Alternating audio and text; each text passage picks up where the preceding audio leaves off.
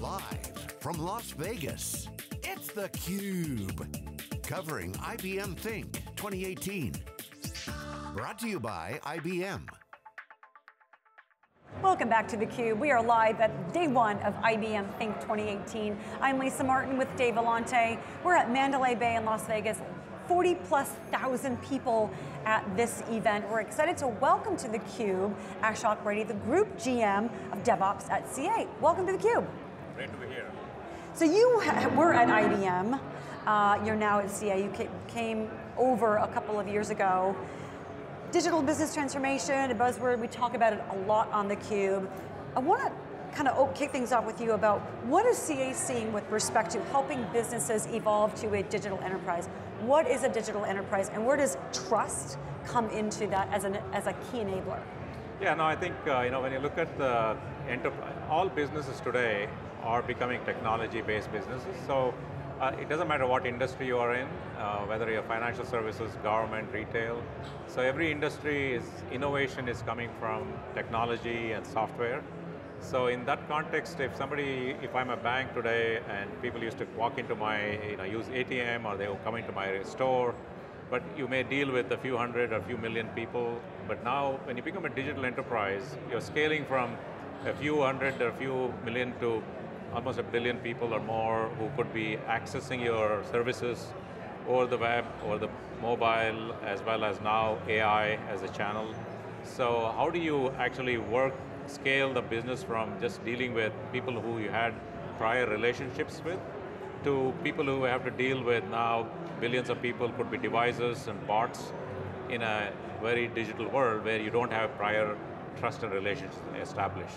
So that's where I think about digital enterprise as who is moving from a traditional way of doing business to now you're scaling to 5 to 6 billion people, devices and everything else. But then the trust comes in because how do you trust whether a user is actually a real user, or if I'm a user, how do I trust an enterprise because I'm dealing with them virtually? And so this really, it becomes a two-way thing, and so it's really the trust becomes much more important. I want to come back to trust in a minute, but this whole notion of digital, everybody talks about digital transformation, different things to different people, everybody uses the Uberization example, but everybody's trying to get digital right. All the customers that we talk to, the companies that are organizing around it. Do you see that in the marketplace, and what is your advice to customers who are trying to get it right? Yeah, I think it's a great question. I think the part of the being digital is really about, sometimes people, what I call a digital washing things, you basically adopt a few things, but in a true sense of digital, it's all about how do I actually understand the user needs and experimentation. It starts with really, you have a hypothesis and how do I actually go about acquiring new customers, and not just a few, but where you're trying to acquire millions of them. And in a digital world, you are establishing things where people talk about the different channels, right? Digital sales and others. Most of the enterprises typically have been dealing with direct relationship. So if I want to now create awareness of my services or products as a company, it's not about direct sales anymore. People are using different means to understand about the products and services themselves. So it becomes more about, in that context, your sales will have to change in the first place. Your marketing has to be about, how do I acquire digital in a channel perspective. So you have to change your processes such that feedback becomes much more important. It's not about just selling. People actually use your product and now you're getting feedback, and that needs to be very much faster than what it used to be, because it's all about experience, and people are going to change. If you don't get a response on your mobile app for a few seconds, they're going to switch. It's not that way in a traditional way, right? So the type of things what people do in a digital is quite different than in a traditional way. I want to follow that up with an observation and get CA's point of view, or maybe even your personal point of view. When you think about mobile, social, cloud, SaaS, big data, these aren't really discrete industries anymore. They're sort of all come together.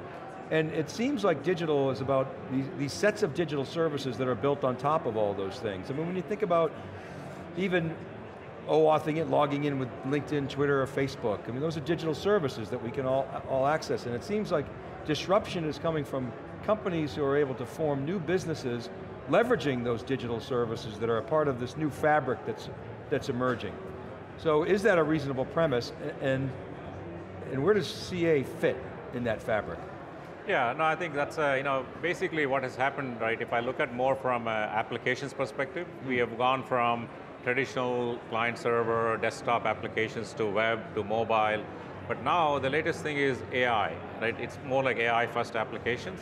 So when I look at a process perspective, the disruptions you're talking about is people used to do waterfall, and then it was fast waterfall, then Agile came in, and people were saying, okay, let me develop, the development became Agile, but you need to bring the rest of the organization, and that's where DevOps came in. But now you're looking at, if I'm looking at an application, and I want to build an application and get feedback, people who build cloud-first models, that's what it worked, like whether it's an Amazon or LinkedIn examples you're giving. But now if the application itself is changing, right? I look at it as like a thermostat, a digital thermostat versus a Nest. When I develop and deploy something quickly, it was still predefined. It's a deterministic application, but now with the AI type application where everybody is going towards, the application itself starts changing. It starts learning, and now it starts going to make decisions. So how do you actually develop and deploy, test something which you don't know what it's going to do based on the data? And that's really the next paradigm, right? Because the cloud itself is making everybody equal, because if everybody uses SaaS applications on the cloud, so what's the differentiation for a company? So that's where I think we look at it as, you really still need to understand your customers, your domain, and being able to understand and learn from them, and the specific algorithms or whatever you apply, you train that, and what action you're going to take, is where we think CA, when we say transform, it's not just about transforming, how do you do development, and how do you do infrastructure and moving cloud, but just because you become a cloud, everybody can go to cloud, and infrastructure, people are providing AWS and Azure and IBM Cloud, then what happens to the companies, right? To me, that's where the transformation is the secret sauce of what industry you're in, how you understand your customers, and what you're going to do with it. Okay, so I would agree. Cloud, let's say cloud is table stakes, right? I mean, it's there, sets of services that anybody can use. Then there's data. That's a little harder. Putting data at the core of your enterprise is non-trivial. And then applying machine intelligence or AI to that data, to learn, to improve, and to have a culture of speed and DevOps. That's the hard part. So that's where CA fits, is that right? Yeah, no, I think Maybe so, no, exactly, right? So from a data perspective, part of it comes from, when you are collecting all this information from different companies and people, privacy becomes a big issue, right? So how do you make sure that the data somebody gives you is private and you're not sharing it with somebody else, and people are sharing personal information, even including the IP addresses, where you're located. If you think about all of us, there is so much information about us available. But how do you make sure that that's private? And it's almost like, I use an example of, somebody gives you a credit card information on the digital world. It's almost like you are it's like somebody giving you a wallet and you're looking at the entire wallet just because they give you a credit card, right? Yeah. So we need to make sure that we actually are focusing on the privacy. So we actually help customers around making sure that data, what's private, and whether it's data in rest or in data in motion. And there is lots of laws like GDPR and others where, in Europe, for example, right, you can't have the data leave a particular country or a data center. So how do you make sure that happens? And the second part is, in machine learning, there's so much bias in the data. The machine learning is nothing but computational statistics, and it's going to come up with a signal based on the data you provide. What if there is data is biased? There's a lot of bias in the data, and now, how do you know whether you can prevent the bias in the data? And then we have a lot of other things, but it's about the speed and agility, but also how do I test things and make sure that the data itself is one aspect, but the services are available to you 24/7, anytime, anywhere. With respect to some of the announcements that have come out already from IBM, related to cloud, related to AI, you mentioned security, what excites you in your role as the group GM for DevOps in terms of the directions that they're going in, especially where AI is concerned? No, I think IBM, when I look at all the way from when they first announced the Jeopardy and the Watson, I think there has been so much of innovations and a lot of, of course there has been a lot of hype also, but I think now you're getting to a point where there is significant progress in both machine learning as well as applying deep learning and some of the things around solving real world problems like healthcare, right? You're trying to solve, people talk about AI, well it's going to take away jobs, but I think it's not taking away jobs, it's the tasks of people what do, but most people have a lot of tasks, mundane tasks, but if you are able to solve the world's biggest problems of healthcare related, you're finding people, people who are disabilities, and a lot of things around, if you look at the automation, which is creating really new opportunities for many people to focus on the higher value things. So I think the IBM has brought together an industry focus, which is great. It's not just about technology, but let me go and look at healthcare industry, the supply chain with blockchain, right? I think the combination of blockchain with AI and machine learning, it's also changing the whole aspects of what we knew. The trust comes back into this because IBM is announcing with Hyperledger something around zero knowledge proof, which is really around, if you are somebody who is, let's say you're under 21, you look like you're somebody who's under 21, and if somebody has to check your proof of age on somebody not knowing you on the web or on the digital world, how do they verify that? Without you giving too much information.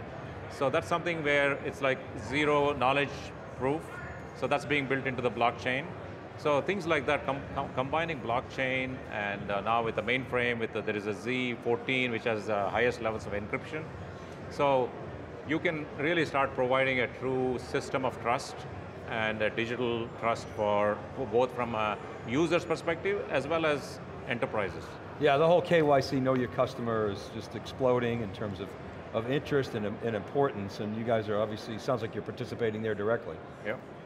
Yeah, I mean, we are launching a bunch of this mainframe as a service for that to help customers because we also have problems with people retiring on the mainframe and they don't understand. So what we're doing is to bring a notion of how do I use the tools I already know, like open source tools or whatever. So we have an initiative called Brightside, which is really help developers use the things that they already know, but underneath the covers, they're actually building things for the mainframe. So that solves the problem of knowing the mainframe, but don't make mainframe different. Right. So on kind of closing things out, from an innovation perspective, one of the things that you talked about with automation, and we heard this earlier, Dave, from KPMG, is that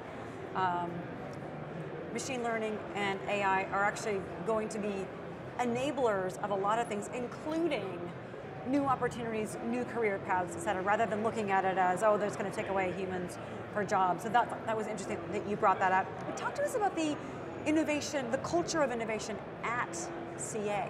How is the culture enabling you to do your job better and really work with customers in a symbiotic way to really understand what problems need to be solved? What's the innovation culture like? Yeah, I mean, I think that's actually, we actually have, we've created a more like an incubation program, a startup within CA. One of the things we have done is, anybody who has a really good idea to solve a customer outcome, we kind of go through this whole like a minimal viable process, and they actually come in and pitch the idea. Then we actually fund those as a separate startups within the company.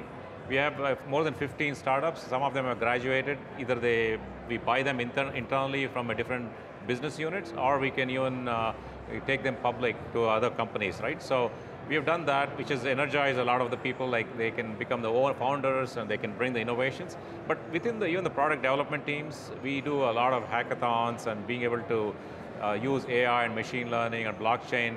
We have basically built a machine learning first culture, so everybody from people who have been there for 30 years to people who have just come in are all learned this, and they're looking at what are the type of things I can apply AI for my data to improve how I can look at patterns and improve the automation. But there is also, as applications become AI first, how can we kind of help customers around that? So I think it's an exciting time for everybody, and we are seeing that already in terms of the number of innovations and patents we're filing also. Well, Ashok, thanks so much for sharing your insights and what's going on with IBM and CA. We thank you so much for your time. Oh, great, thank you for having me on.